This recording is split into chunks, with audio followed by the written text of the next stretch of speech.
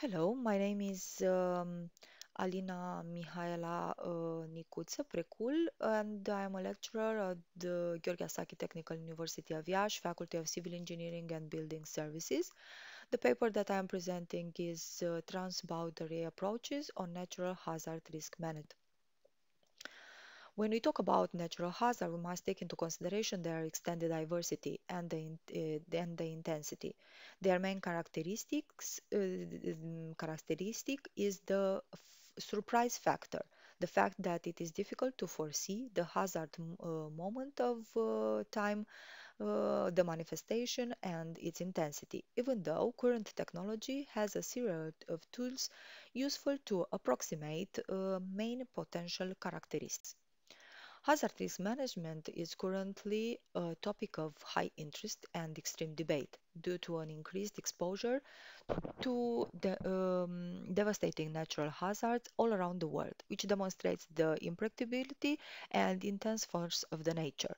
The international statistics talk about a dramatic increase by 93% in the last 40 years of hazard risk and of people living in risk areas. If we analyze the incidence of natural disasters using satellite observation data on 40 years of exposure, researchers identified several major natural hazards: the floods, the earthquake, volcanoes, tsunamis, tropical cyclones, drought, wildfire, and landslide, and the list can continue. At international and national level, there are several institutions and organizations that continuously analyze and make statistics on the manifestation of hazards per type, intensity, degree, and so on. Considering the main types of hazard manifestation, we hereby present some of the statistics provided by United Nations International Strategy for Disaster Reduction for time interval 1997-2017.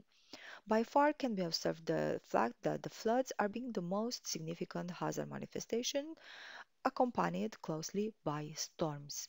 In percentage, we have a percentage value of 43.4% for the floods and 28.2% of for the storms. The earthquake is closely by, even though the percentage of manifestation is only 7.8% for the earthquake.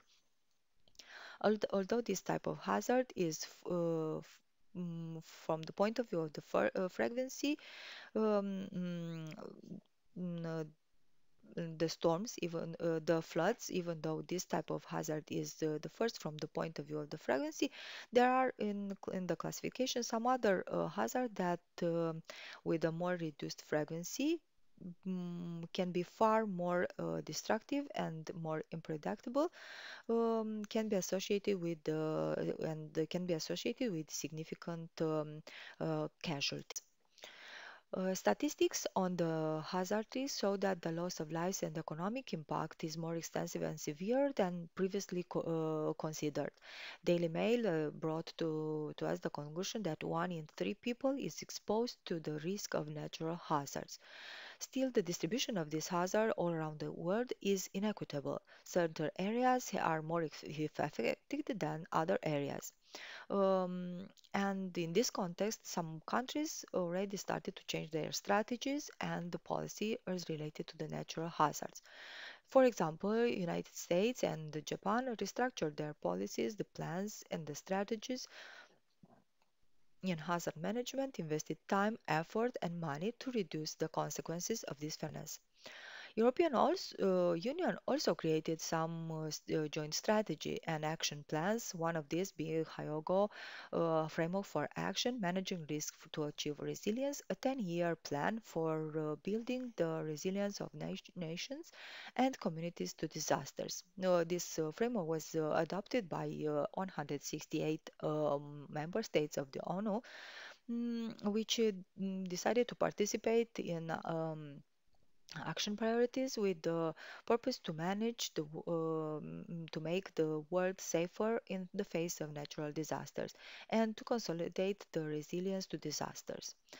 ONU Institute for Environment and Human Security transposed the predisposition for natural disasters registered at national level in a world map of natural hazard based on exposure.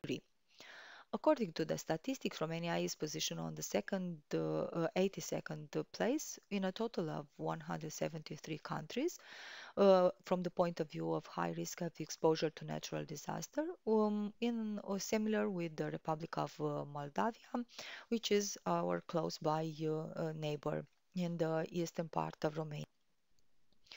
The paper evaluated the actual natural hazard risk at the eastern border of European Union, presenting a case study, the case study between Romania and Republic of Moldova, with the objective to bridge up the gap between the two countries as related to the emergency action plans, strategic approaches on the natural hazards. Um, this topic addresses the disparities identified between the two countries from the point of view of prevention and monitoring processes, management, and emergency actions associated with the natural hazards. From the United Nations Office of Disaster Risk Reduction database, we have extracted a disaster and risk profile for both from Romania and from Republic of Moldavia as related to the frequency, mortality, and economic losses. Also, we have extracted a 10-year average analysis for 2005-2014 on the events, death, and economic losses. The frequency can be observed, the frequency of the hazard manifestation, the mortality, and the economic losses. Here also the first position is belongs to the floods, also from the point of view of the frequency, the mortality, and the economic losses.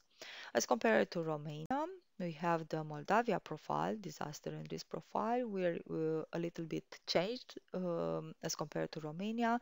Also, the floods are the main um, um, hazard manifestation. But also here in a higher percentage we have the drought.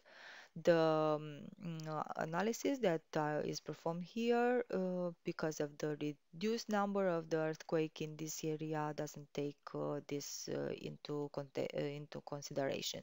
Only the other main manifestation. Um, in a probabilistic risk analysis, um, we have two elements that were detailed by the meaning, the average annual loss by hazard, which was taken into consideration in the next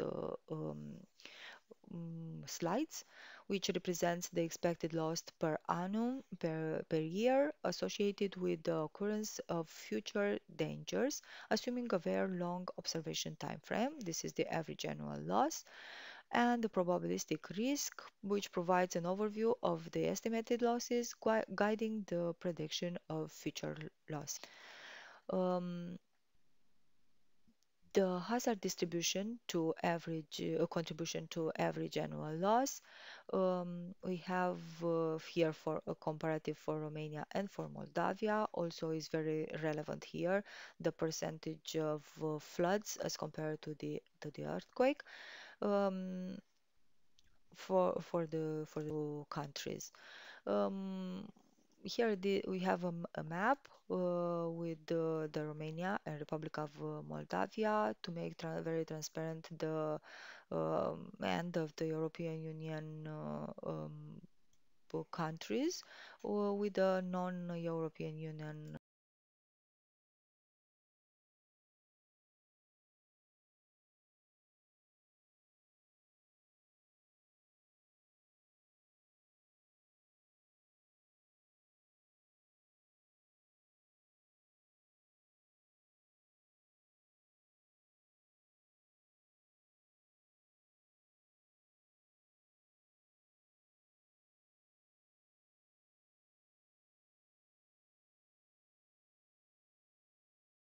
and a culture of prevention. Republic of Moldavia is facing delays and confusion in the intervention procedures associated with the hazard manifestation, which describes an urgent need for evaluation and prevention mechanism for hazard risks.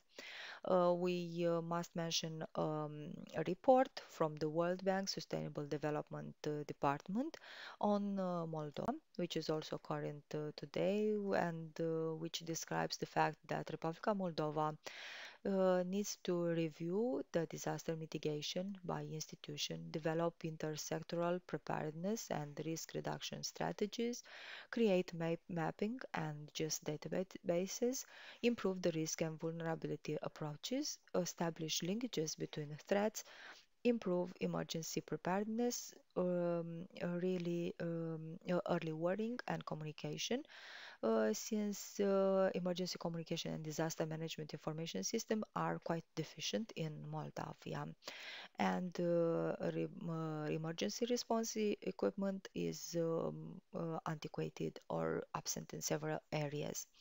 Also, enhance national capacity for hazard mitigation and management, mm, information flow and planning, and so on.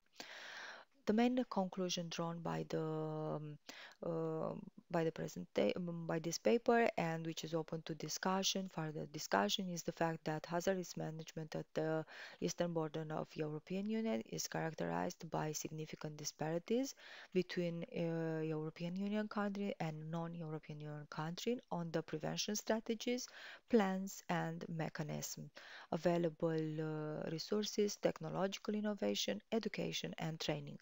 These disparities are a major problem in the context in which both border regions are similar from geographical point of view and are exposed to similar hazard risks.